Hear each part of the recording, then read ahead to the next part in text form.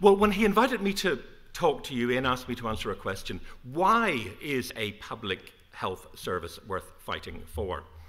But before I answer that question, I want to make one thing clear. I'm not coming here to tell you how to run your health system, because that's a matter for you. But the fact that you've invited me means, I think, that you agree that we can all learn from experiences elsewhere. And I'm sure you know that we in the United Kingdom certainly learned lessons from you. The 1938 Social Security Act was seen by many as an inspiration for the introduction of the NHS in the United Kingdom a decade later. Now, obviously, I'm at least in passing familiar with some of the debates that have been taking place here in recent years. New Zealand and the United Kingdom have contributed disproportionately to the international literature on health system reform. And I think this is largely to do with our political structures. We're two of a handful of countries, along with Israel and Saudi Arabia, that don't have a written constitution, and we have very few checks on the executive. And this means that our governments traditionally have been able to implement laws very quickly. Now, sometimes this is a good thing, gun control in both of our countries. More often it's not, because it provides too few opportunities for policies to be scrutinised before they're unleashed on an unsuspecting public. Now, in the United Kingdom, the results are all too clear.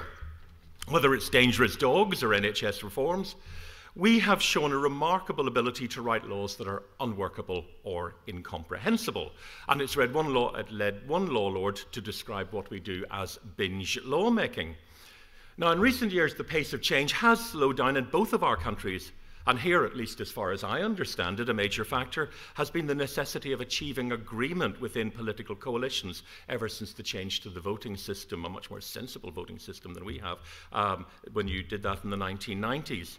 In the United Kingdom, the pace of legislation has slowed down for a different reason, and that has been the inability of the governing, well, I use the word governing loosely here, but the Conservative Party to agree anything, and I mean anything, among its own members of Parliament. And perhaps you will be aware, because I know many of you follow events, that the country is taking on all the characteristics of a failed state, with the organs of government paralysed, and I mean paralysed, and the very prospect of a clone of Donald Trump taking over this ship of fools. Once upon a time, we sent politicians to you, and given our long-standing friendship, we would never wish any of our current lot on you. But I would say that if you do ever feel any need for a change, it really would be a great help for us if we could borrow your Prime Minister to help us get out of our current mess, because she is vastly an improvement on anything that we have. But anyway, I won't interfere in domestic politics here any further than that. The main reason I'm not going to tell you how to run your health system is that you have got plenty of people here who are more than capable of giving you that advice. And I was particularly impressed by a recent paper by Lyndon and his colleagues in the New Zealand Medical Journal, which reviews in detail recent trends in funding in the New Zealand health system. I'm sure you've all read it, but if you haven't, maybe I could summarise it.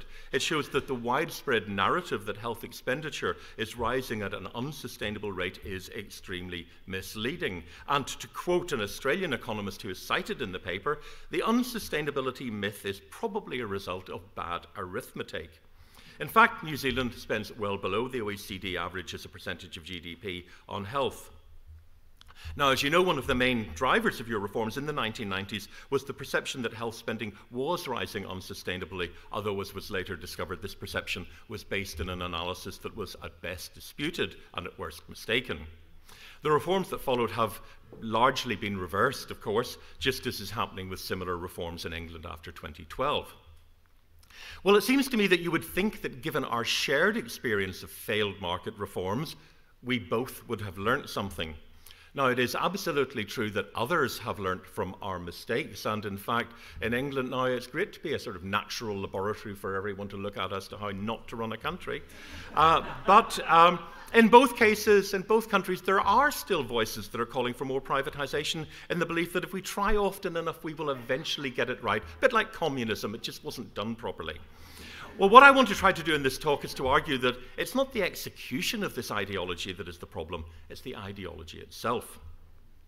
Well, the question that Ian gave me simply referred to a public health service. Now, a service has got two elements, either of which can be public or private. with almost infinite permutations along the spectrum. So let's begin by talking about public funding. This is a subject about which more nonsense has probably been talked than any other aspect of health systems. And the argument goes something like this. Demand for healthcare is continually growing. Aging populations, increasing expectations, and advances in technology are placing ever greater pressure on healthcare budgets. The sums that are needed are far in excess of what can be provided by governments from taxation.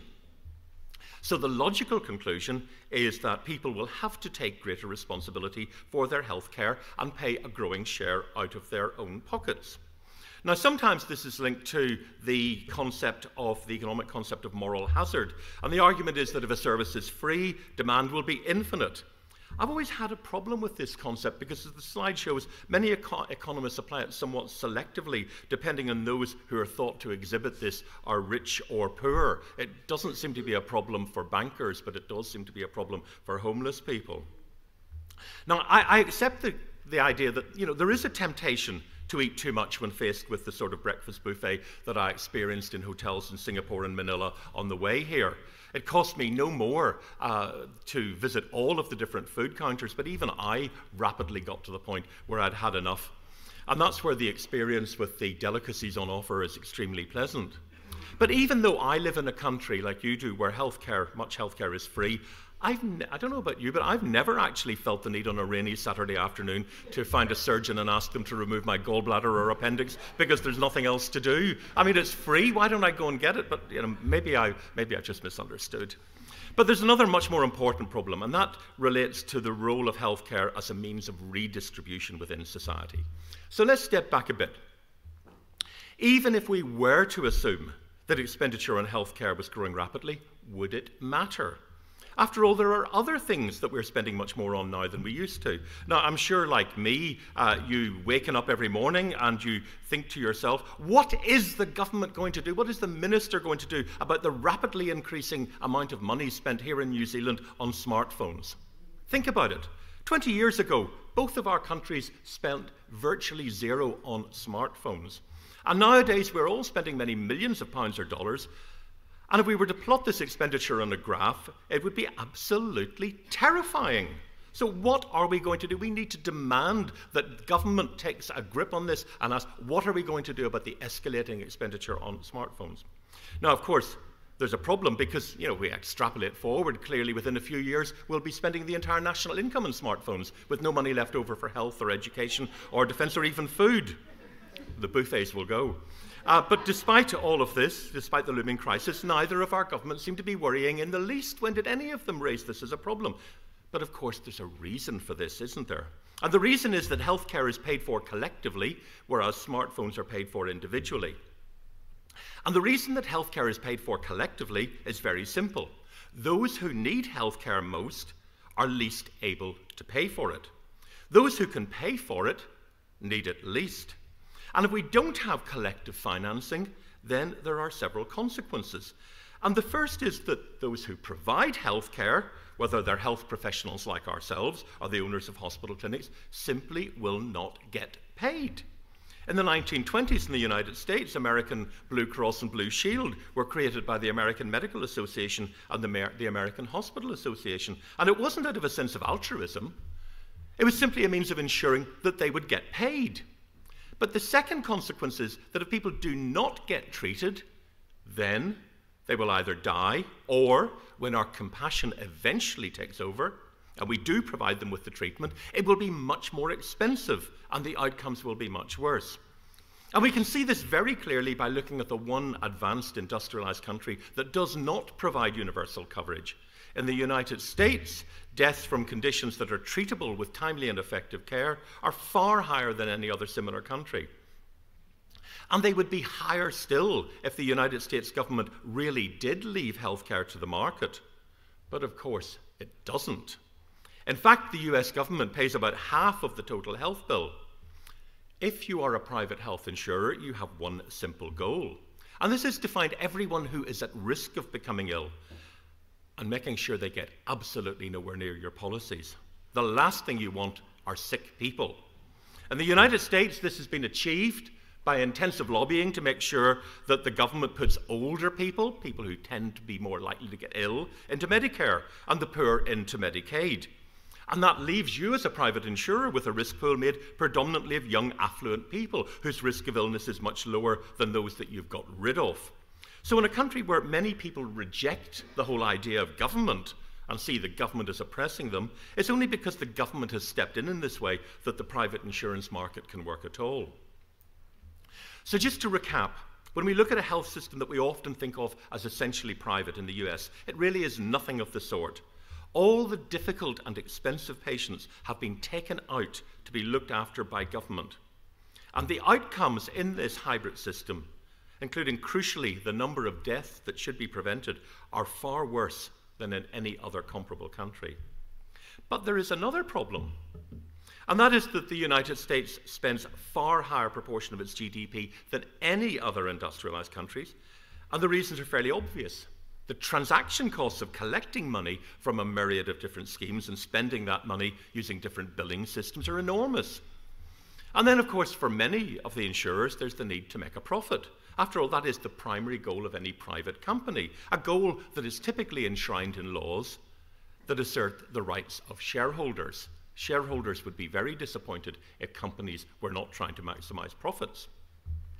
Now, I don't want to dwell on the United States too much. I hope that no one here is seriously adopting the American system. Unfortunately, that is not the case in the United Kingdom. Many of the strongest supporters of Brexit, including Nigel Farage, are on record as expressing their support for a private insurance system. Indeed, many of us suspect that the ability to introduce a system through a trade deal with the United States may be the primary motivation for leaving the EU. The one good thing, fortunately, is that many of these people, including many of our cabinet ministers, have demonstrated repeatedly their profound ignorance of international trade deals, so it seems unlikely that they'll ever get much beyond the limited post-Brexit deals that we have already negotiated, such as those with the Faroe Islands, or the Seychelles, or Madagascar. But at least I suppose it means we will be able to get fish after all the supplies of medicine and the health professionals from the rest of the EU have dried up. But if the US health system is an extremely expensive way of killing people on a grand scale, why would anybody other than people like this want it? And here I want to digress a little bit because I want to go back to the origins of the European welfare state. And to cut a long story short, you introduced it in 1938, but the other countries in Europe introduced the welfare state primarily in the post-war period. And the generation that built that European welfare state in the 1940s and the 1950s was the generation that had emerged from the Second World War. And they'd been scarred by the experience of a conflict. They knew that no matter how affluent they were, a chance decision of a military commander turning right or left at a crossroads could lead to devastation. They'd lived through a time when they never knew from one day to the next what the future would bring. Now, this is almost exactly the situation described by the philosopher John Rawls. And he argued that a fair society was one in which those who made the decisions did so behind a veil of ignorance. They did not know where they, as individuals, would be once that veil was lifted. This is a thought experiment. They didn't necessarily want a society in which everyone was equal. The experience of communism for many of them was not exactly encouraging. But they did want a society in which they would be protected even if they ended up at the bottom of the pile. And this inevitably led to a transfer of resources from rich to poor, from healthy to ill, and from young to old. So in Europe, even those in the aristocracy knew that they could go to bed in their chateau or their castle or their schloss, surrounded by their estates and their servants, and waken up to find that everything had gone. The situation was very different in the United States, because there, those with the advantages were white, and they knew that when they woke up in the morning, they would never be black. And for them, that protection for the weakest was never necessary, because they did not expect themselves ever to need it. And there's a wealth of evidence to support this argument. We know, for example, that the generosity of state welfare regimes is much less where the share of the population, a higher share of the population is black. The Affordable Care Act offered federal funding to states that wanted to expand Medicaid to benefit the poor. Some states took the money, some states did not. And unsurprisingly for many of us who see this racial explanation, those who did not, or many of them who did not, were the ones who had been in the Confederacy during the Civil War. And they were also the states that had experienced the greatest density of lynchings in the late 19th and 20th century. There is a wealth of additional evidence as well as beyond this. So if I can be blunt, rich white Americans are willing to accept a health system with a high level of private funding, even though it is extremely expensive and gets dreadful outcomes. And the simple reason is that they don't have to pay for people who look different from themselves. And I put it to you that this is hardly a good reason to copy them. But now we have the other type of private involvement in healthcare, and this is private provision of care. And here the question is, does it really matter who provides the care? After all, as long as there's public funding so that the patient doesn't have to pay out of pocket, will they even know the ownership structure of the facility in which they're treated? Well, last year, Nina Modi and Jonathan Clark and myself looked at this issue in a paper in the BMJ, and what follows draws very heavily on what we wrote there.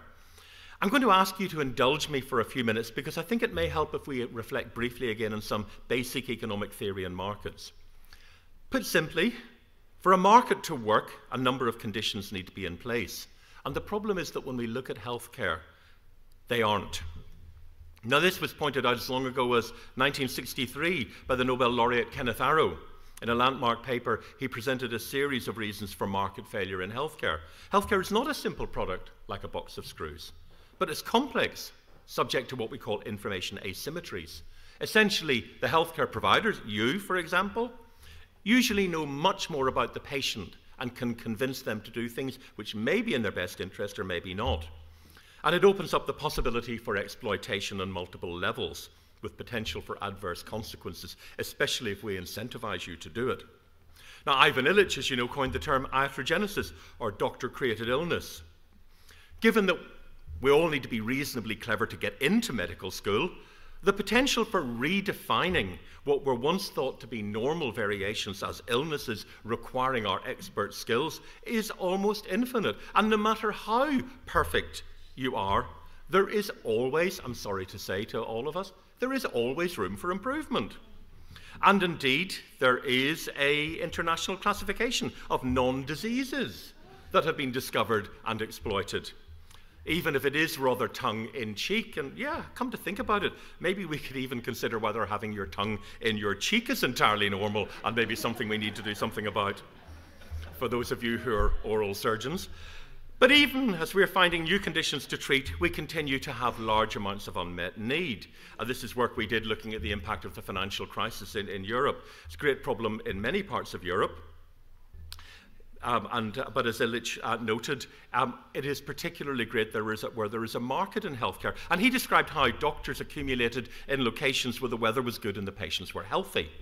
Similar sentiments were expressed by Julian Tudor Hart in his inverse care law. He said the availability of good medical care tends to vary inversely with the need for it in the population served. But those words, of course, are well known, and what we often forget is what followed them, because he said his law operates more completely where medical care is most exposed to market forces, and less so where that exposure is reduced. So we can see that patients and the public are particularly vulnerable to offers of profitable health services promoted through a growing number of vehicles, whether this be on social media or product placement in movies. And these services may be unnecessary, they may be unhelpful, or they may be even harmful.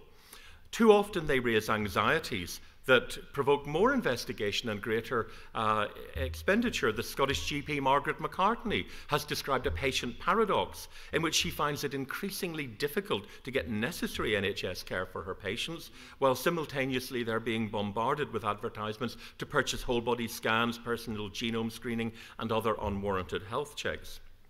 So the consequences of a marketized health system increase the vulnerabilities of both rich and poor. The rich experience over-investigation, unnecessary intervention, higher costs and dubious treatments, and the poor lack necessary care. Now, Arrow's work informed that of another Nobel laureate, Oliver Williamson, who drew attention to the transaction costs involved in purchasing services, especially where the product is difficult to define precisely and there's scope for opportunistic behaviour, which, as we've seen, is exactly the case in healthcare. Some of my colleagues at the World Bank and WHO have developed these ideas, suggesting that where the product is simple and the process is clearly defined, the outcomes are easily measured, perhaps like elective surgery, there may be a case for purchasing privately. But their analysis fails to take into account the complex relationships between the different components of healthcare provision. So, for example, purchasing radiology or pathology services from a private provider, perhaps based in a different location, has even maybe one that is abroad, divorces the staff who are reporting the images or results from those who are delivering care. And this can place the patient at risk, as was seen in a case of colorectal surgery in Australia only the other day. Knowledge of the clinical context and discussion of the results between the professionals involved is crucial to high-quality interpretation of almost all diagnostic tests. And in one study, discussions between radiologists and referring clinicians was found to have changed the diagnosis and treatment in 50 to 60% of cases. A loss of these relationships also diminishes training opportunities. Well, some will argue that regardless of these problems, private services are more efficient. But that is simply not borne out by the evidence. And this systematic review of hospital performance in the European Union concluded that most evidence suggests that public hospitals are at least as efficient or more efficient than private hospitals. Now, another argument is that purchasing from private providers can reduce the strain on services provided publicly. But again, this is not borne out by the evidence. The major constraint, as we've heard from the Minister, in many health systems is the number of trained staff. It takes time to train a medical specialist. Simply moving those that exist from the public to the private sector does nothing to solve this problem. And worse, it's often more expensive, not least because the private providers have to make a profit somehow. Chile and Brazil are countries that show how having a large private sector can leave the public health sector essentially denuded and chronically short of staff, with the public sector progressively more limited in what it can provide. Now, the development of private alternatives has attracted particular interest where there are long waiting lists in the public sector and where the treatments are relatively straightforward. And we've seen that with the independent sector treatment centres in the United Kingdom. But what we do know is that those centres work by avoiding all the complex cases, chronic conditions and complications, and not providing any training. It simply cherry picks the easy bits. And we also know that they've often written contracts, which mean that they get paid even if they don't do any work. Now, you will have gathered by now that I'm rather critical of private provision, and that's true. But my position, I hope you will agree, is based on evidence rather than ideology, and I should declare an interest because for 10 years I was a member of the medical advisory panel of Bupa, the largest British private health insurer, so I don't have an ideological problem with private care. And there are clearly areas that it can work. I do concede that, but the critical issue for me here is that is the relative size, power and influence of the providers. Because far too often I think we conflate all of the different providers, whether they're small social enterprises and charities or global corporations. So, for example, supporters of American mega corporations taking over large parts of the English NHS argue that some types of care have always been provided privately, such as hospices by Marie Curie, for example. And they say, well, you know, we as the whatever corporation of America are no different from Marie Curie. Well, actually they are. They're entirely different. The small ones, many of which are charities, tend to occupy specialist niches for universal benefit. The large corporations possess tremendous power and a dominant position in a system that allows them to set the rules in their favour. The independent sector treatment centres were able to get the law in such a way that they didn't have to publish any of their contracts, so we didn't know what was actually happening.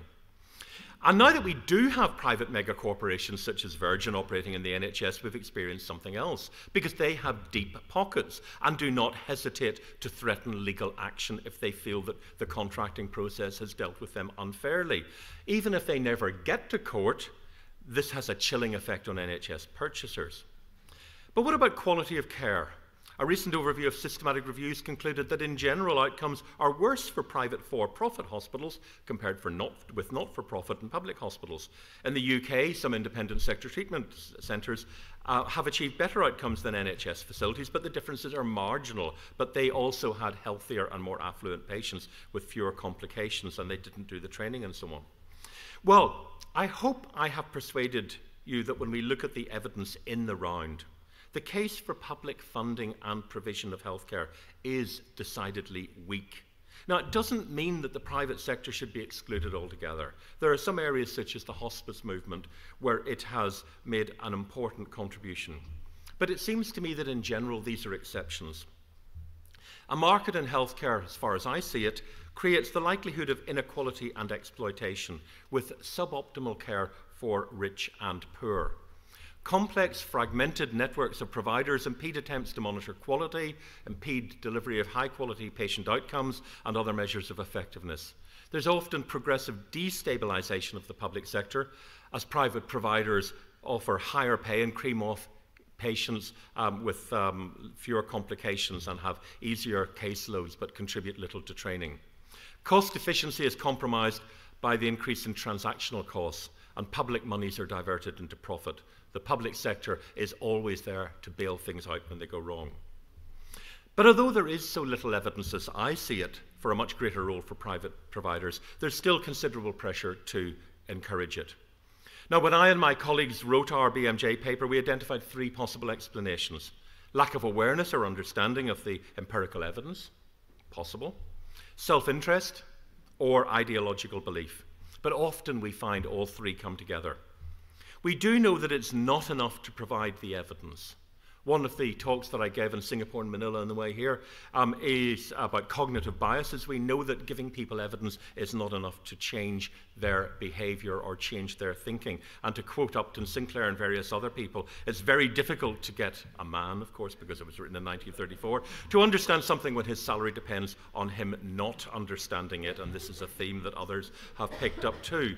But perhaps the greatest threat is from the powerful vested interests often operating in the shadows, the think tanks that have hidden their funding. We have no idea who's paying for them, but when we do find it out, we see they're advancing the interests of their paymasters. And that's where the greatest pressure is coming from in the United Kingdom. And of course, as some of us have written about, again, learning from you, it's something that you have some experience of here in New Zealand. Catherine Rich didn't really like what I wrote about her in the BMJ, but I mean, that's another story. And so you're all familiar with this. None of these considerations are good reasons for pursuing a policy of privatisation. I hope you'll agree this is why we collectively in both of our countries should be fighting for a public health service. Now, I'm sure that has stimulated some controversy, some questions, so at that point I'd better stop and let you tell me what you think and why I've got it wrong. Thank you very much.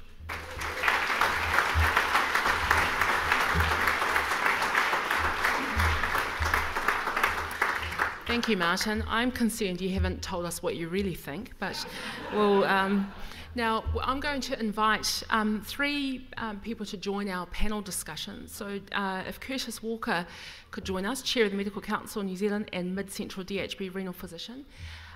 Katie Ben, ASMS National Exec and Nelson DHB anaesthetist. And Bridget Connor, former ASMS Auckland Branch President, former RDA President and Auckland DHB radiologist. And we're going to invite our panellists to offer a few reflections on Martin's speech.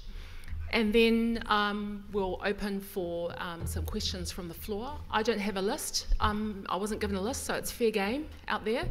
And I think we've got some roving microphones. All right. Who'd like to go first? Oh, I'm sort of poised. Go for it, Kurt. Something's opening. I've just got to get something open. Here, I've got something open. Okay. Oh, look, Martin, thank you for that awesome kōrero this morning. And it kind of crystallises, I think, a lot of the thoughts a lot of us have in the room about the challenges, the false challenges and the nasty dichotomy that is often presented in favour of a privatised health system. And just a little bit of brief story about myself. The reason that I left a career as a veterinarian, which some of you may know, some of you may not, how many years ago, was I didn't want to participate in the small business world of private veterinary medicine, and moving into the academic world of McKee University, I realised that wasn't quite for me as well. And so I retrained in human medicine in 2003 with the specific and direct goal, enjoyment of working in the public health system and contributing in that way. It's the reason I signed up to be part of a collective voice of the RDA in my first year as a house surgeon, and went on to be president of that for 5 years. All of its members are employed in the public health system, and you know, I think there's a lot of dedication there in that organisation. It's the reason I currently serve on the board of the Maori Medical Practitioners Association, and it's also the reason I stood for election to Medical Council, is to work to and contribute to our public health system. The pros of our public health system are that it's universal, but it's also, there are significant inequities in access. After the reforms of the 1990s, which were, I think, pushed back successfully by and large in this country, it provides a no-cost access to secondary and tertiary services and attempts to provide low-cost access to primary care. However, it doesn't provide a no-barrier access to secondary and tertiary care, so that's a challenge for it. It doesn't provide a no-cost access or no-barrier access to primary care and such other services as dental related. We deal with all manner of the sick and the broken and those not served elsewhere by the inaccessible private sector, the cream off the top argument which is there. We're the ambulance at the bottom of the cliff, but also the fence at the top of the cliff through our public health initiatives. We don't get to choose, you know, the cream that we take off the top in our sector, and we serve the population 24/7. He tangata, he tangata, he tangata. The people and the knowledge and goodwill that our people have in the health sector are the most valuable assets. Very highly skilled, highly trained, well regarded, competent, and a safe workforce, and are great advocates for our system, but too often feel burnt out, overworked, and underappreciated, and I think we've heard some of those themes this morning. There is significant unmet need, there is definitely unmet want, and there's always the need and desire to do more, and our profession is always finding more ways to help. And that's in an age where we can always do more than we can afford, or maybe that our society chooses to afford. And how do we, so for example, balance the biologics versus the buildings? How do we balance operations versus vaccinations? How do we cope with the inefficiencies large and small?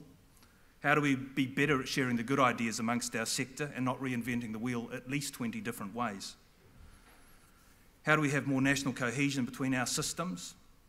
How do we promote equity of outcomes across all of our populations, which should be the central goal of our health system, and I believe the public system is by far the best way to achieve that. And to paraphrase Winston Churchill's quote of a quote, I think it was, the public health system is the worst form of healthcare delivery, except all the others that have been tried from time to time, and I think we've heard some of that today. So kia ora, those are my opening comments on that. Thank you, Curtis. Katie? Not quite sure how I follow that. It's going to be worse when I get to follow. I stopped making notes when you started talking about Brexit because I got so cross that my pen started making holes in the paper. So a couple of things that really I picked up from that. I'll start with a brief background. I'm an anaesthetist. I've been in Nelson for the last 10 years. And I actually came to New Zealand to escape the NHS and the glaring inefficiencies and the glaring inequities of provision. I was fortunate enough to work in Swindon Hospital. I don't know if anyone else here has been there, but I got there just after they'd opened the brand new wing, which was too small for what they needed it to do. So they went to the private hospital, which was in the other wing, and you could see the very glaring differences between the public and the private provision, and the operating lists, which had both public and private patients on them. It was the same specialists, it was the same care, it was the same theatre team, the pay was markedly different, and the rooms they went back to were markedly different. The outcomes were markedly different, even though it was the same people in the same hospital under the essentially same operating conditions. I love the fact that we can learn from experiences elsewhere, and I really hope that the New Zealand public system does not go down that public-private partnership that the NHS tried. It does not work. And as I say, I escaped the NHS, came to New Zealand, found this amazingly delivered, in my opinion, public health system. I wish David Clark was still here. Our Health Secretary, Jeremy Hunt, who is now in the running for Prime Minister, co-authored a book on why the NHS should be privatised and the fact that healthcare should be delivered under an insurance-based system. And I have to question the wisdom of somebody like that being Health Secretary, let alone Prime Minister, but then you look at Boris Johnson and I'm not sure actually. You've got dumb on one side and you've got dumber on the other. And if you look at the picture of the two of them together, they look just like the actors. My final closing comment, I absolutely passionately agree that a public health system is worth fighting for. I think all the evidence backs that up. We're all evidence-based clinicians. But I would say that we, as the senior medical workforce, are the backbone of our public health system. And if our public health system is worth fighting for, then I think our senior medical workforce is worth fighting for as well. Thank you, Katie. Bridget. And I get to follow that. Lucky me. I should have taken that seat. And after doing this for as many years as I've been doing it, I should probably also have learnt to take notes, but I didn't because I just wanted to sit and listen. Declaration of interest. I'm a radiologist and I am a partner in a private practice. So I do work on both sides of the field, as it were. And I think there are places where private medicine has a place and a role to play. But like Curtis, I spent some time with the RDA, and one of the reasons I got involved with ASMS when I became an SMO is that I absolutely believe that a public health system is worth fighting for. I've worked both in New Zealand and overseas, and one of the things that terrifies me after working in the NHS is that we might go down that route. I think New Zealand has a really bad case of, and I use the term small man syndrome loosely, not meaning to say men, small man syndrome, small person syndrome. And one of the things that I think to our detriment is that we don't appreciate that the size of our country means that we can be innovative, we can make change, we can move. And we get these kind of poor cousin situation where we look to things like the NHS or we look to the States and we go, well, little old us, what can we do? We should do what these countries have done. And we absolutely shouldn't. We should find our own solutions. We should make things work here for us and not fall into the pits that other bigger countries have fallen into and do things our way.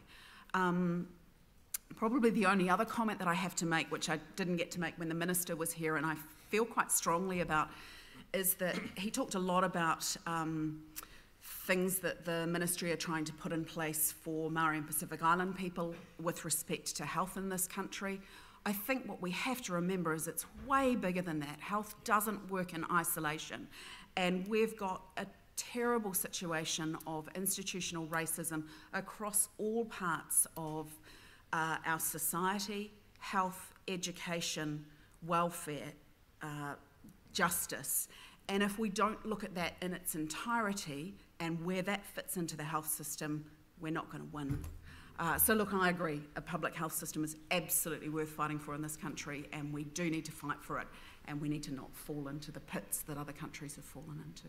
Great, thank you. Martin, I might invite you to comment on any of the panel responses, and perhaps while, so to give people time to get to a microphone. Well, it seems that there's a relative degree of consensus among us, actually, but then, you know, that's fine. But I'll maybe pick up on Bridget's point about the inequalities, because I've said to a number of people, many years ago, Judith Healy from Australian National University and myself did a book on access to care, and we looked at inequalities, but we looked at, the first section was about inequalities by age and gender and disability and people in prisons and so on. The second bit was about migrant population, and the third was Indigenous populations. And we looked at Maori, Australian Aborigine, First Nation Canadians, Native Americans, and Roma. And in fact, the Maori situation was actually much better than all of the others, and we attributed this to the treaty, to the legal basis. Now, I'm not saying it's perfect, but I think what you've picked up is that there is the issue is much, much wider. Now, again, I'm not going to come and tell you what, you know, this is just my impression from looking at it. But it seems to me that the narrative that I think we're developing in the UK at the minute, and particularly in the Lancet Commission and the NHS, which I'm on, is the way in which health services pick up the pieces of failures in other policies. So essentially, when we've got a problem with the austerity measures which have led to precariousness of income, employment, housing and food security now increasingly. And the NHS is having to pick up all the consequences of that. And we know, for example, a study in Wales where there was an intervention to renovate old people's homes, people's own homes, but just to fix them up a bit. And it was associated with a 1/3 reduction in hospital admissions. So that is hugely important. But then, of course, the other point to pick up on what the gentleman from Dunedin, was it, or Christchurch earlier was saying about mental health, because what we're now doing in the health service is we're dumping things onto other people, and in mental health we're dumping it onto the criminal justice system. So we've got it all the wrong way around, and if we can sort of align that, because I from what I've read and what I've, and again, you're the experts, not me, the issue with Maori health is that you're picking up the pieces of failures in other policies. Thus, I think you got it right as far as my reading takes me, but hey, what do I know about this? I only visit this country every few years, but I think that you've picked up a really important point. I feel a slight response is in order from the tangata whenua on that point. Yeah, so I'm cautious that what am I? Yeah.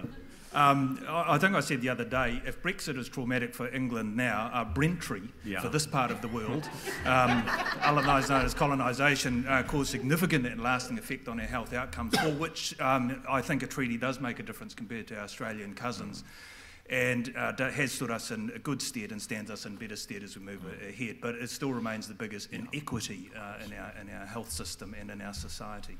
So yes, signs of positivity and making improvements, but you need to keep going. I'd also sort of say it is all relative, isn't it? And that also speaks to that point. The relativity argument. We've got the NHS begging not to be like America, and we've got us begging not to be like the NHS. So I think there's a degree of, let's hold on to what we've got, and babies and bathwaters. And can I just say that there are health systems in countries that don't speak English, and most of the people there actually do speak English and can explain them all to you. Because one of the problems, and this is where I was with my very good friend Robin Osborne from the Commonwealth Fund only about 3 weeks ago. We were flying up from Washington to New York, and they've always brought together, the ministers from. I used to always meet Annette King at those meetings in the old days, which was great. Had wonderful conversations, and but it was Australia, New Zealand, Canada, the US, and the UK, and it was as if Germany and France and the Netherlands and China and anywhere else didn't actually exist. So if you are going to learn, I think you should definitely develop your own solutions. I agree, but I think there are lessons to be learned. But don't just go. I mean, in the European Observatory, which I partly run, we have information on all of these health systems. Just look at our website, find out what's going on, and see what lessons you can take from there. I'd just like to pick up on that. There was the most amazing viral Twitter thread, which I read and I've got saved because it just gives me something that I think we should all aspire to. So there was somebody who was resident, an American who was resident in a Scandinavian country, who with work or whatever, and she found a lump in her breast. And she went to the local doctor and he said, "Oh, you'll need to go and get that checked out at the clinic. Here's the address." And she said, "Well, do I not need a referral?" And the GP said, "What's a referral? This is the address. You need to go there. You've found a lump." So she kind of tentatively pitched up there the next day, no appointment, no referral letter, and said at the desk, "Oh, I found a lump." And they were like, "Oh, no, you need to be seen." And she's like, "But I don't have a referral letter." And they too looked at her and said, "What's a referral?" And so she sat in the waiting room with a book expecting to wait, and her name got called within a few minutes, and they examined her and they said, "Oh, no, that needs an ultrasound and a mammogram." And she sat still expecting to be given an appointment card, and they looked at her confusedly and said, "Well, the equipment's across the hall. You're going to have to get up and follow me." And so she got up and she went across the hall and they did the mammogram and they did the ultrasound, and "Oh no, that needs actually looking at." And so she thought, again, "I'll get an appointment card." And no, somebody else came in and did an ultrasound and a biopsy. She got her whole, and every time she expressed surprise that it was being dealt with then and there, and they were like, "But you found a lump. This needs sorting out, this needs investigating. Why do you want to wait?"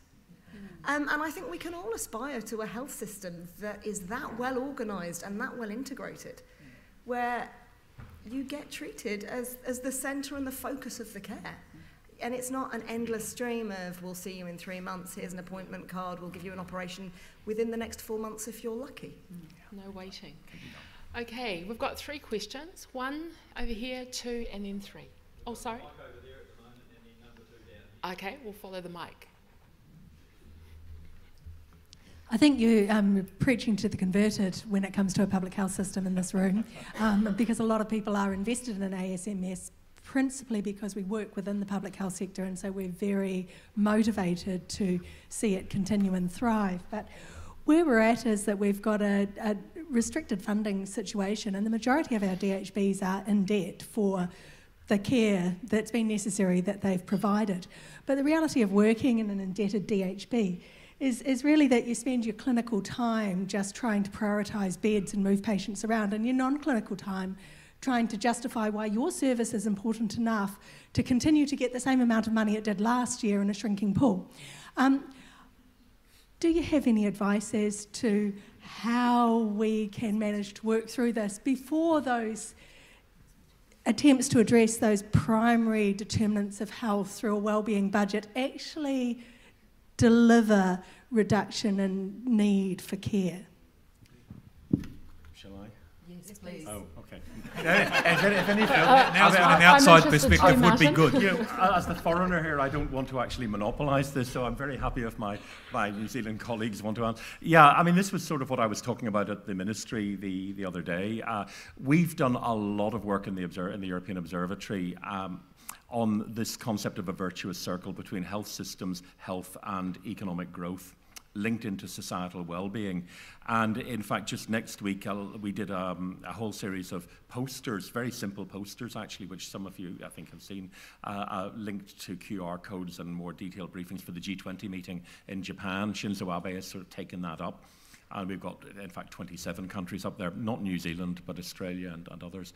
And the argument is getting traction in a number of countries because they're seeing that, first of all, investing in health services is, you can show that it does reduce, it can prevent the onset of complicated illnesses. And you see this particularly in the United States with the very high levels of ambulatory care-sensitive conditions.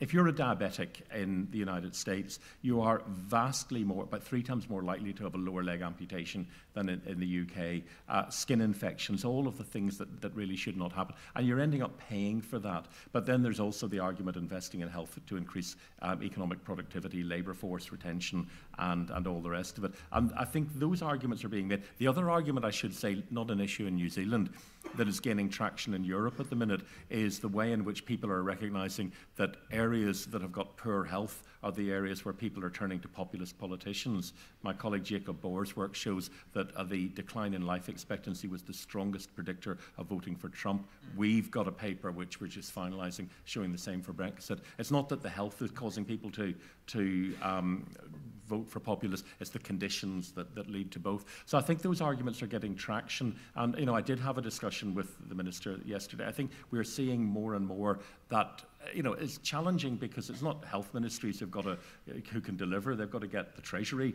to come up with the goods and all of this. And if you made a political commitment to limit your spending for a couple of years, you've clearly got a challenge. And the UK went through that before. But I think the argument is being made and it is being picked up more and more. And I think we have the evidence. Now, we were talking about it yesterday. And of course, allowing people to, helping people to live longer, it does have implications for social care spending and so on. I get all of that, but I think that the arguments for investing in health systems for better health and for preventing illness in the future and so on is increasingly present there, and I think politicians are buying into it. Okay. Thanks very much. I'm Jeff Shaw from Christchurch. I'm an intensive care specialist.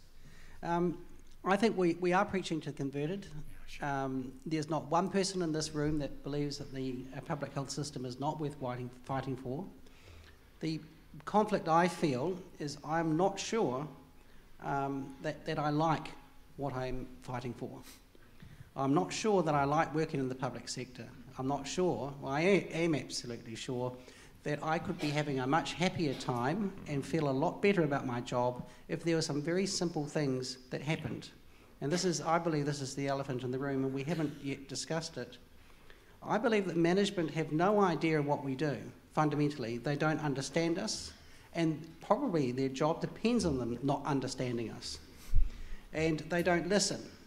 It is our job to educate them.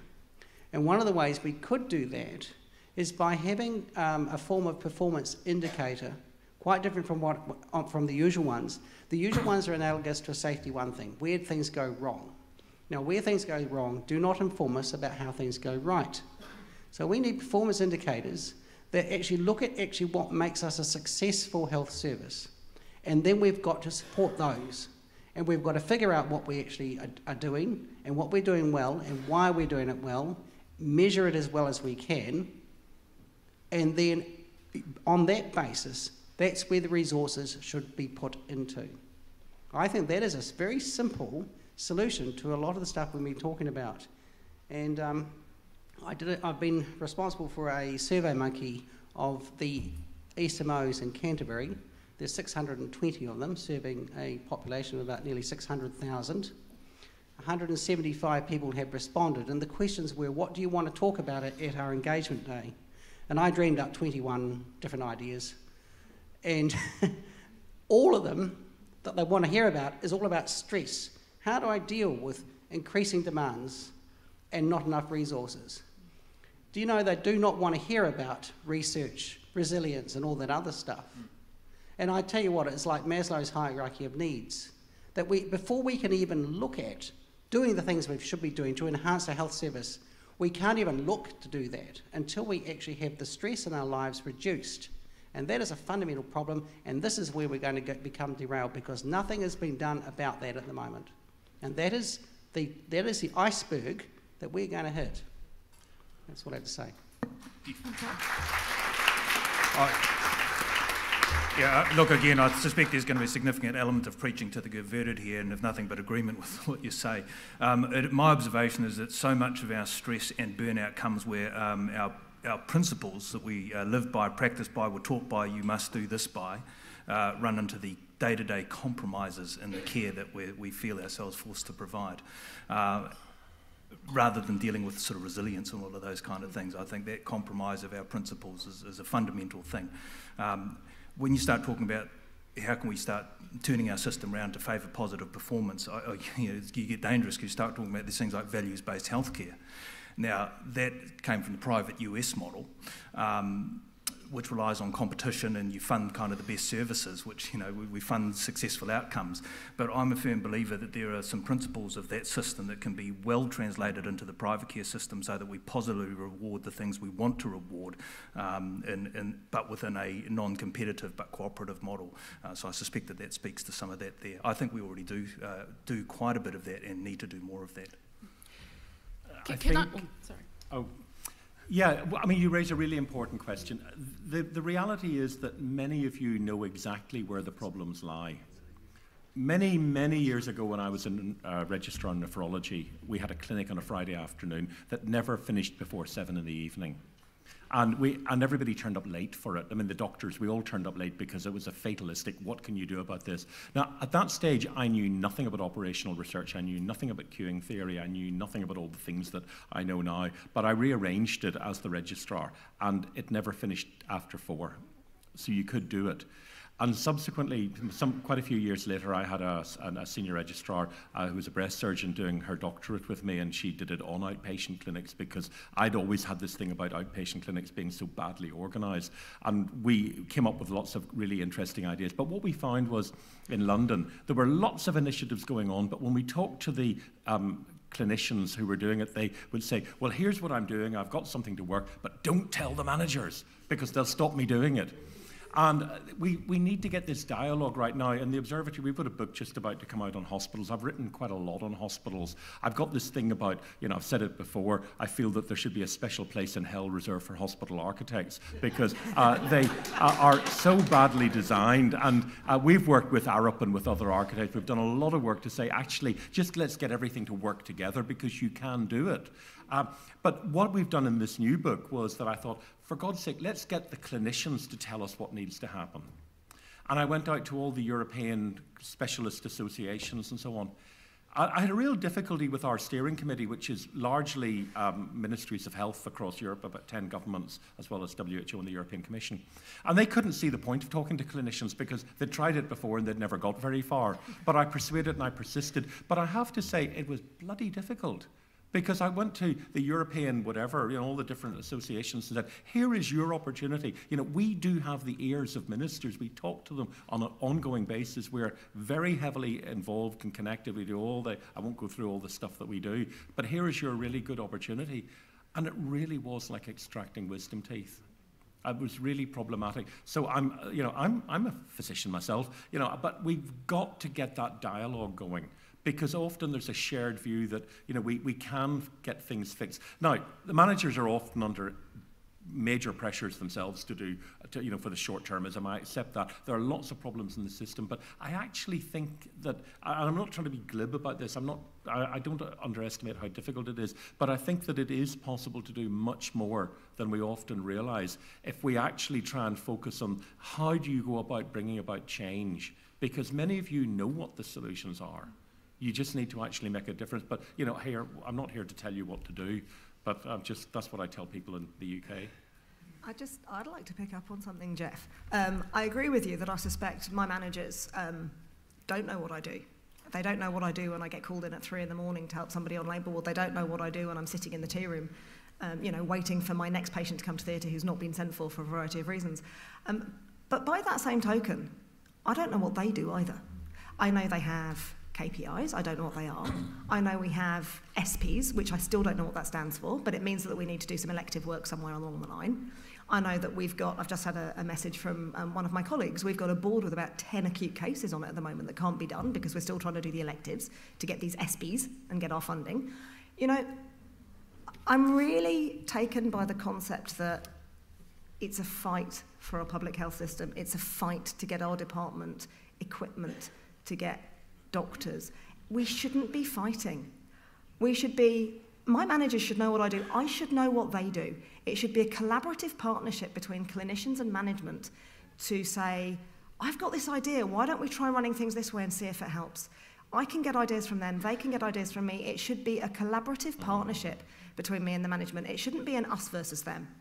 It shouldn't be a this department versus that department for whatever crumbs of the pie we are currently pecking over like sparrows.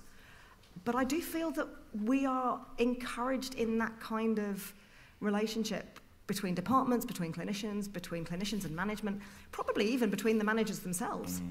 And it shouldn't be that way. Yeah. We should focus much more on communication and collaboration. Thank you, Katie. So, hi, if you just introduce yourself as well, so everyone, and particularly Martin. Sure. My name's Murray Cox. I'm a vascular surgeon. I work in Taranaki. I'm in fact a sole practicing vascular surgeon. I'm the only one. I do a sort of essentially catch me if you can call, which is essentially 1-1, but I love the job, feel it's a great privilege to do it. I just want to talk about what is the appropriate level of governance of doctors. I see Sylvia over here.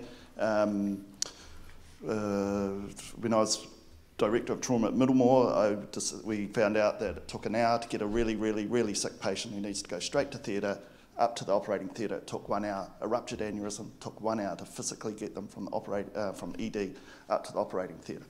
We all sat around, had a few ideas about it, thought we'll put this thing on, a red blanket on. This is following a Brisbane initiative. Put a red blanket on and hopefully we'll have this phone system. No resources required. No resources required. And we did it, and it took 3 years to get that organised. The barrier, when we went right down to it, and I'm paraphrasing and gilding the lily a little bit, the problem, it took 3 years, the problem resided in 4 out of 65 anaesthetists. Now, I don't like to say negative things about people or anything like that, but there were people actively working against this project, which seemed pretty benign to me. And when we worked it out, there was a chance about 1 in every 10 years an anaesthetist would be called called in the middle of the night when they didn't perhaps need to happen. And that would happen once every 10 years. So we couldn't progress this thing for 3 years. I'm sure you people died in the interim. And it related to how we as a group, what our governance structures are over us as doctors. And I'd be very interested in Martin's thoughts about that and about how we govern ourselves. And if we govern ourselves, we have got to be, one of the key factors of professionalism is that we have the opportunity to be self-regulators. How do we do that? What is the appropriate amount of outside influence? What is the appropriate way for us? What are the appropriate structures for us to check and make sure we all work together? Martin. God, I wish I knew the answer to that. I do think I should here declare an interest. I'm a member of the board of UCL Partners, which is one of the biggest academic health services networks in northeast in the UK, in England, Wales, in northeast London, and we do have with the National Institute for Health Research and various other things a whole series of funding opportunities to initiate new ideas and to roll them out and to scale them up and so on. And at a board level, we actually do discuss. I mean, if there was something like that, we would be wanting to know what the problem was and how we can resolve it. And the board is a combination of clinician, medical director. I'm medical director at the London School as well as various other things, but medical directors and chief executives. And it actually works quite well. But there is money to lubricate the system. There are opportunities, and I think governments can, that's something that could be looked at to see how do you help to get that process to work. And the key performance indicators for our board are exactly the sort of things that you're talking about. Have we implemented change? Have we made an improvement? Have we got better patient outcomes? And so, for example, one of the key things in London was the introduction of a citywide stroke service, which led to a big improvement in stroke outcomes, you know, and now moving to thrombectomy and all the rest of it, really working out how to organise that and getting competing hospitals, rearranging cancer services, cardiovascular services on different of the historic London Trust are now focusing on one or the other. So I don't have an answer as to how to do it, but I think that governments can create mechanisms that facilitate this process. We haven't got all the answers by any stretch of the imagination, but it is also a willingness to work together, and it's maybe more a willingness to work. The structures help, but they're not entirely. I haven't really answered your question because I don't really have a good answer. But I think that there are many of us who recognise that this is something that needs to be done, and are working very hard to try and do it. My glib answer for governance and the position of doctors or clinicians in governance is to get yourselves into the position of governance so that you can effect whatever change you need, and therefore you need to be involved at whatever level of governance is required. So for something like that, it may have been, you might be on the clinical board that sort of pushes those kinds of things through, and surely there needs to be collaborative. Is there a way around what are the issues for those few colleagues who aren't seeing what sounds like a pretty good low-cost clinical idea? But so get into the positions of governance, wherever they may be, at whatever level they are, so that you can effect whatever change you think needs to be effected. Very glib answer, I know, but get yourself in there. And I do think it's difficult, and it harks.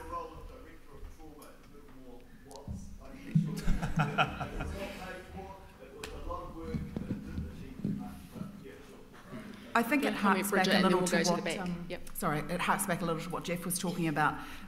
When levels of stress are high and people are feeling busy and burnt out, it's very hard then to take that extra step and put yourself in a position where you feel perhaps you're just going to end up butting your head against a brick wall. But it does probably behove us all to try and get into those positions and affect change, difficult as it is. Yeah, when you're tired, question at the back.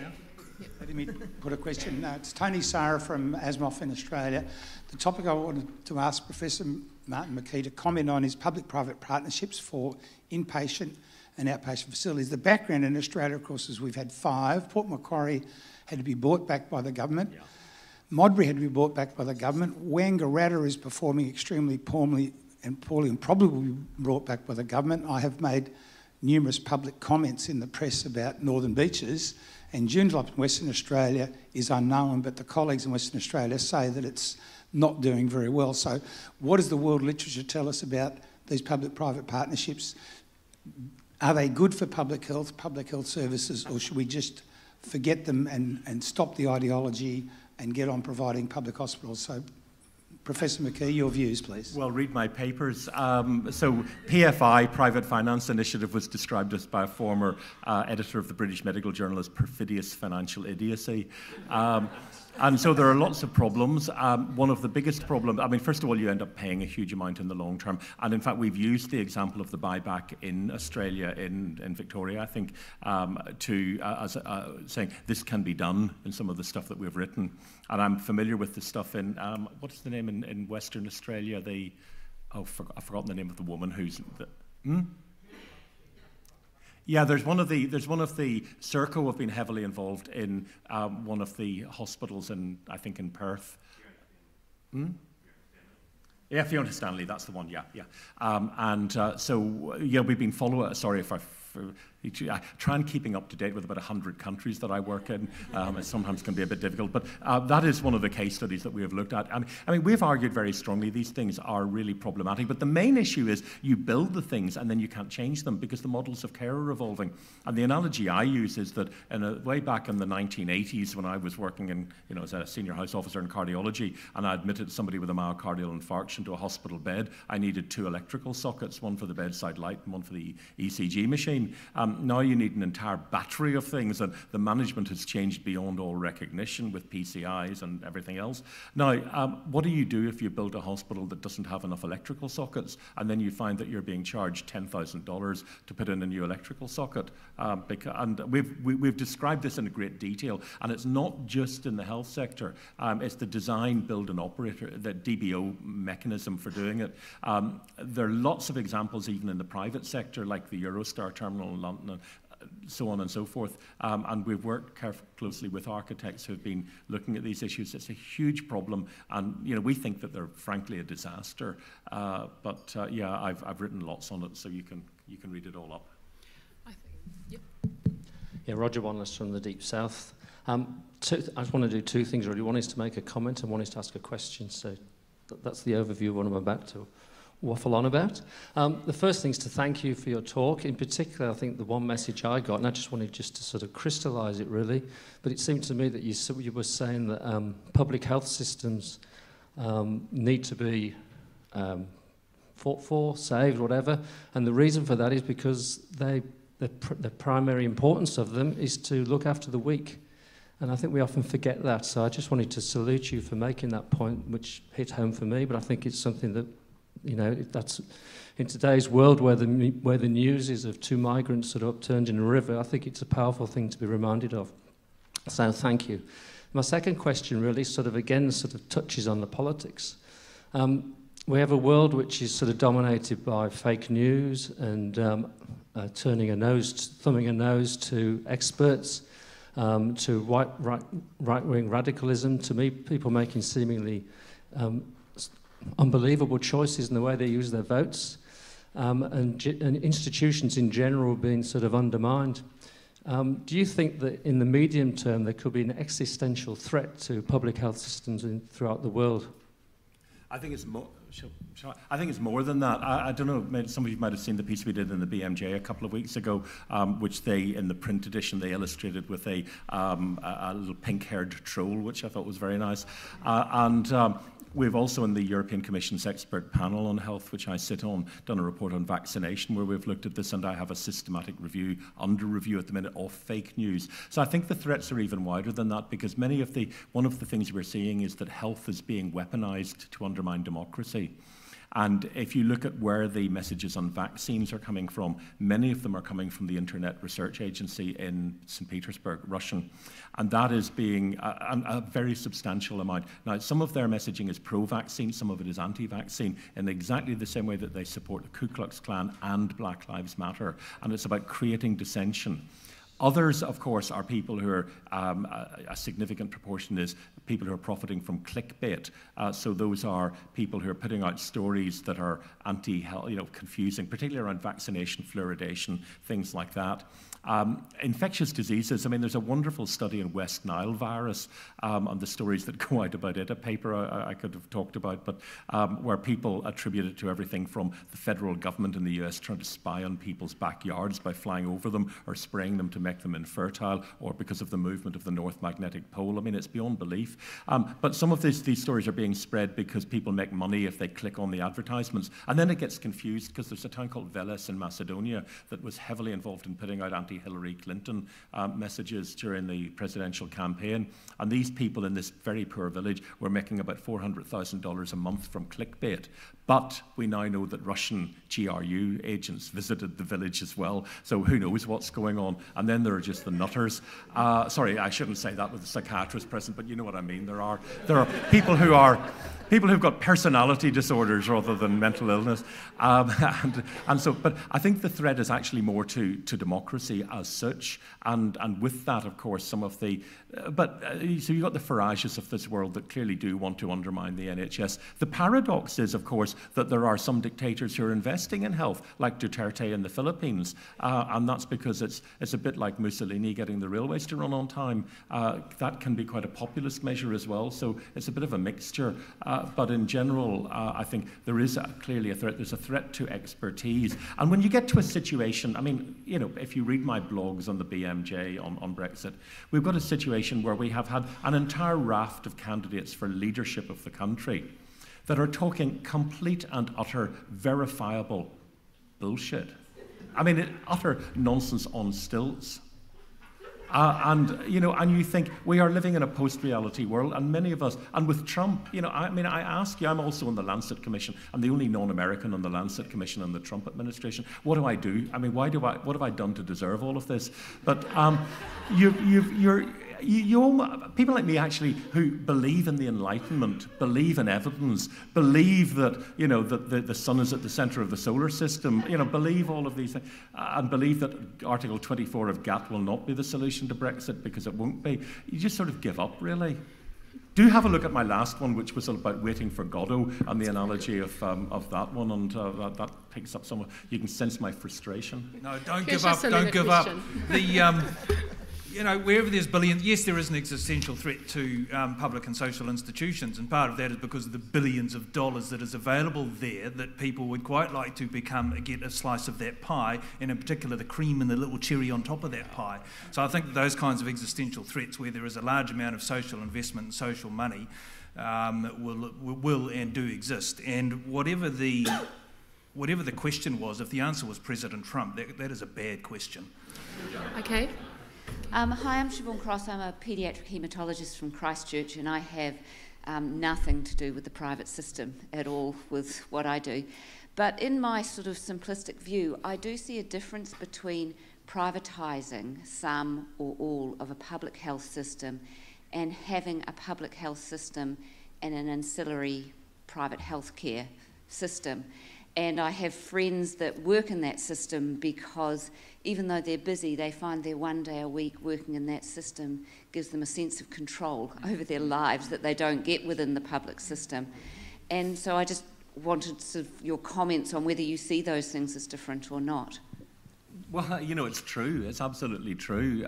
They do have more control, but that's where we do need to go. You know, going back to what was being said, you know, we need to get more control, clinical control in the public sector. It can be done. You know, it's not impossible. And as you were saying, in the Scandinavian countries and in a social insurance system like in Germany, for example, you don't see a lot of these problems. But yeah, it does require a bit more money. You know, you cannot get away with it. What's interesting is that across Europe, just spending a little bit more, it's not spending a massive amount more, but getting up to 10-11% of GDP does seem to solve an awful lot of the problems. Now, I'm not being glib and thinking it's just money. It's not. It's much more than that. But I just think that we need to work collaboratively, as has been said, to try to fix up some of these things and actually take back control, as they say in the place I've just, you know, I'm going back to. Okay, here. You've got the mic. Oh, yep. Aaron, one of the radiologists from Wellington. Just a very simple request to start with. Is it possible to have your slides to take back to my institute through Ian, if possible? I don't see a problem. Second is, for a very long time in our region, we've had lots of reviews about how to sort radiology, because it's key to almost everything else that happens around. It's not shortage of reviews. It's inability to put those things into action. And that is the disconnect between senior management, ministry, and people who are at the front line. So to facilitate this stuff, we have now got another review going currently. So my hope is that by taking your slides back, I can maybe try and instill some sense into people who have to make these decisions at the end. I mean, that's a noble spirit of persistence. Yeah. So the thing about it is, the first review started as early as 2013, so we're 6 years down the line. So persistence has got a point at which you actually turn to the private system for a specialty like radiology and say, guys, come on and take over. Now, we know we fought to stop this from happening in Wellington, a very unique situation compared with the rest of New Zealand. But we are at a point now where a decision has to be made. So have you come across situations where there are numerous reviews, but there is no action? Oh, yeah. And how do you move from here? Yeah, and this has been going on since the time of the Roman Empire. So it's and I wish that my slides had some sort of magic talismanic touch that they're having the slides would somehow change the culture. I'm afraid I wouldn't be that optimistic. I mean, if it does, let me know, because then I'll start charging large sums of money for them. Yeah, I wish. I mean, I'm not unreal. I mean, I'm completely realistic about the challenges of all of this. All I would say is there are examples of where people have done things. And yeah, if you look at some of the stuff that we have written about chronic care models, actually, that's quite interesting because it is about local champions. Now, there are big issues about sustainability and what happens when people move on and so on. But in one of our books on management of chronic conditions, we do pick that up a bit. There are examples around, and I know about Canterbury, I know all the issues, and I'm conscious that there are controversies and so on, but there are examples around the world that you can look at. Okay, same table. Hi. Hello, thank you everyone for your discussion and perspectives. I'm currently a student in the United States. I eventually went to practice as a physician. Sorry about the previous 60 minutes of discussion. We don't hold you responsible. I mean, a majority of your compatriots didn't actually vote for him. You might not go back now. I just turned 18, so. I came to New Zealand to learn about the public healthcare system and was wondering if the United States could benefit from adopting some of the practices.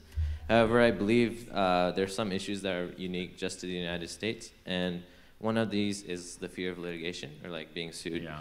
And burnout and stress are also very prevalent in the States, and I believe on average throughout the year about one physician will commit suicide every day, just on the averages itself, which is almost like whole medical class. So do you believe that there needs to be a change in the public perception of how physicians are viewed by the public, as well as an adoption of like the public healthcare system? And I'm just asking this because I'd like to have a little bit of optimism when I go on to eventually practice as a physician. So thank you. Yeah, let me just pick up on your point about litigation. I remember at Academy Health in San Diego. It was actually the weekend that Reagan died, quite a few years ago. And there was somebody from New Zealand, I can't remember who it was now. In fact, it may have been somebody here who came to talk about no-fault compensation. And to the American audience, it was so far beyond their conceptualization or understanding that they just could not get it. I mean, whoever it was explained it very clearly, but the idea that you would have a no-fault compensation scheme without lawyers being involved everywhere, it was a bit like trying to discuss, some peculiar function of high-energy nuclear physics or something like that. It just was not getting through at all. And that is one of the problems that you have. In fact, I was at Academy Health in Washington about a month ago, and again, you have this issue that often it is quite difficult in the US to think in different ways, and yet there is huge heterogeneity. You've got single payer in Massachusetts. You've got that in Hawaii. You've got a lot of things that are happening at state level, which are beginning to address some of these things. But fundamentally, it is about politics. I would suggest you might want to have a look at Alberto Alesina's work on that. There's a lot of variation. Because if you compare outcomes in the US with, say, Alabama or Mississippi or Missouri, which are absolutely dreadful with Minnesota. I mean, Minnesota is like Sweden. I mean, I know it's full of Swedes that have moved over there, but actually the health outcomes in Minnesota are as good as in Sweden in terms of measures of avoidable mortality. Political culture makes a difference. In a paper that we did some years ago, we took this political scientist Elazar's work and applied it, and but yeah, so I think there is hope, but it's going to be at the state level. And there are a lot of initiatives at state level, but I think fundamentally it's about politics. That's the challenge. At the back there, and then down here. Sorry, you've got some serious other challenges in the US, of course, around women's right to choose and all of those kind of issues going on at the moment there too. Just want to acknowledge those kind of, that crap that's going on. And actually do have a look at our paper in the Lancet on the impact of that we got it out on the day of his inauguration, where we attempted to anticipate what would happen. Now, of course, clearly trying to predict what the president will do in 10 minutes' time is impossible, but at least it was an attempt. And keep an eye, because we are actually working. I'm doing the foreign policy, international trade and climate change bit of the commission, but we're making progress on that. Back there. Thanks. I just wanted to talk a little bit about the notion of the fight to save a public health service. And I was a consultant in the UK for a few years in the early 2000s. And if any of you were working in the NHS at the time, you were probably more aware of it than I was. But if you haven't read NHS SOS by Jackie Davis, who is, I think, a South London GP, I think, or a clinician of some sort. It's a really interesting book because of the kind of nudge effect of what was going on. There was PFI initiatives brought in the previous decade. There was choice. There was expectation. I mean, I think Katie's comment about a rapid response service is brilliant. But of course, by acknowledging that people have a right to that, when you have an underfunded system that cannot meet that expectation, should we say, less than scrupulous politicians can say, but of course the private sector can then meet the need that the poor old NHS or public system here can't. And I'm just really raising the need to be perhaps sort of vigilant of nudging, of not a big battle of we're going to stop public funding tomorrow, but actually erosion, attrition over time. We're all dealing with our own well-being, we're dealing with our patients' well-being, whatever, but this stuff can be going on in the background, and I think we do need to be vigilant for that, as well as everything else we do. Thanks. It's the insidious creep.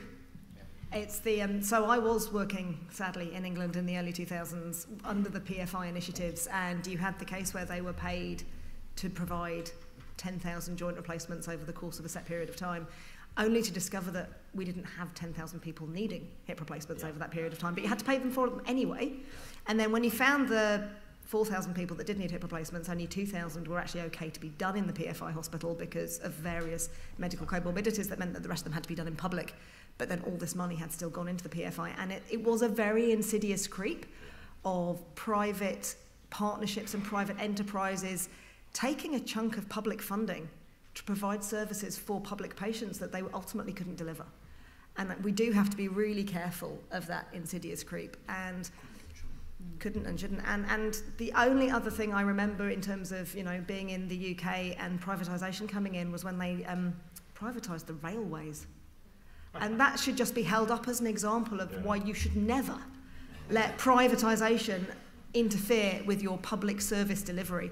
Because prices quadrupled overnight, the number of trains halved, and all of a sudden you got to one station and you were stuck there for 10 hours until your next train could take you to the next one.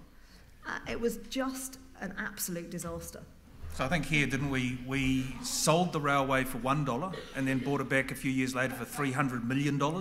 This is this kind of thing? I think let's add airlines and banks to that as well. I think one of the areas where there is a real insidious creep that I know about, because it's in my area, is radiology and outsourcing of after-hours radiology.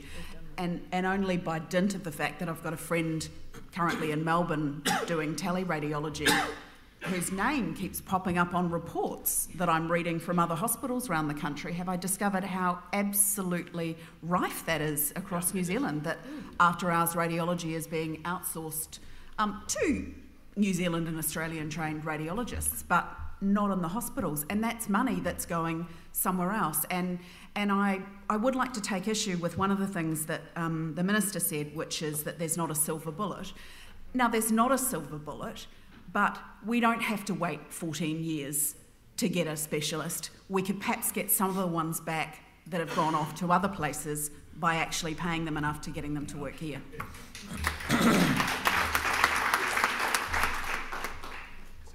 Hi, I'm Jenny Walker. I'm a renal physician. I've been in Northland for over 20 years, and I now do half-time clinical and half-time as the associate CMO.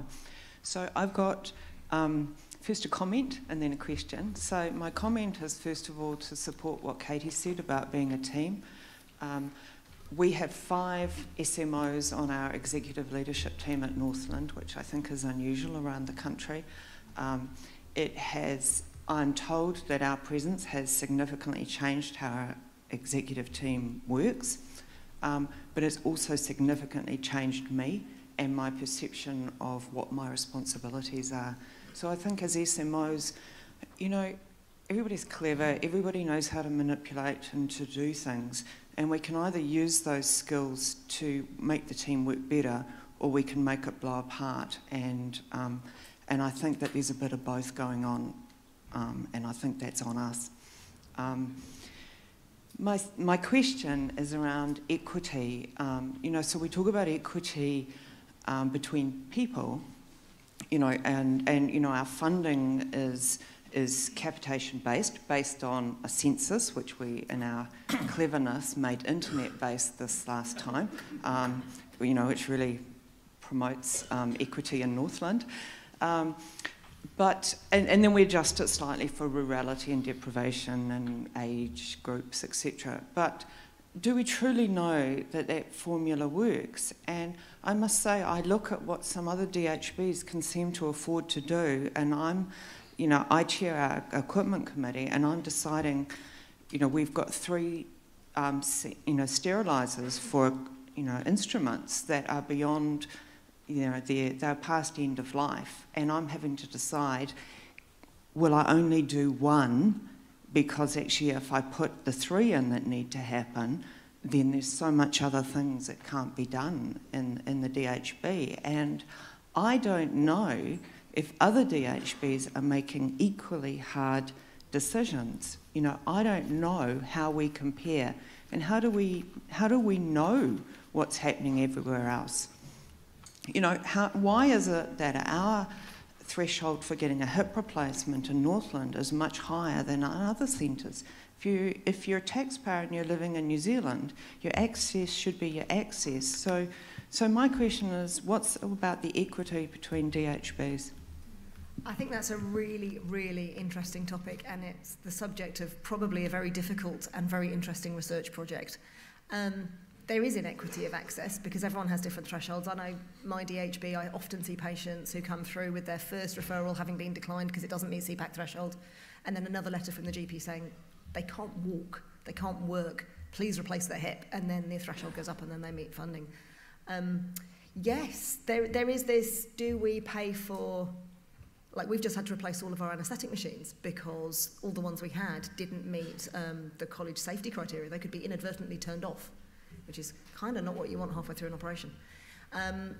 But do you spend $2 million replacing an entire fleet of anaesthetic machines, or do you rolling replace them and then put some more money into stopping the last, you know, your next 20 people going blind because you're not providing your macular degeneration injections? Or do you accept the fact that 20 people are going to go blind, but then maybe be able to treat 6 or 7 kids with better diabetic control? You know, or do we extend one person's lifespan with one of those immensely difficult to pronounce drugs ending in MAB? You know, I think every DHB. Sorry? MAB. I heard someone smart there say MAB. Apparently they're MABs. Are they MABs? Yeah, they're MABs. Oh, great. Or do we, you know, and every DHB is faced with this very, very, very difficult conundrum, and I don't know how it could be solved without more money in the system. There isn't more money, and then we are put in that situation of having to make choices that we know will positively affect one person's life and detrimentally affect 10 others.